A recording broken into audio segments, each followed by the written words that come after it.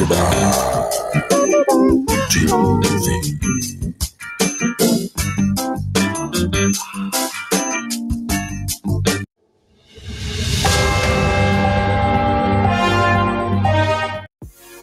dollar was down Wednesday morning in Asia to near two-week lows as demand for safe haven assets faded.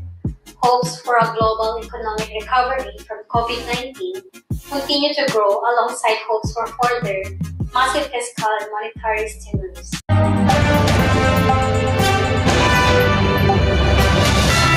After hitting a new all-time high of more than $48,000 earlier today, the market capitalization of Bitcoin has surpassed the total market cap of the Russian ruble.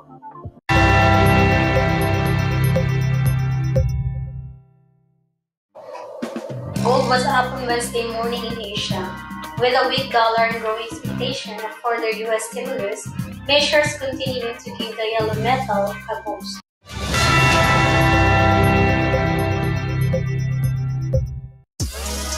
Stronger than expected Eurozone inflation could offset concerns about potential monetary policy action from the European Central Bank.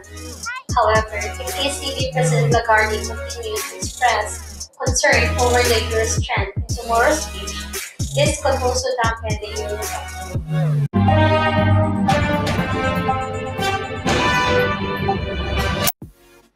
Japanese Prime Minister Yoshihide Suga said on Wednesday that the country would begin COVID-19 vaccinations from the middle of next week.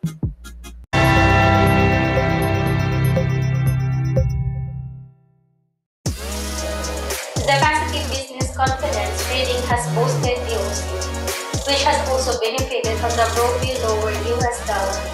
Investors are hopeful that the global recovery will gather speed with the Biden stimulus bill moving through Congress, as well as the COVID vaccination campaign.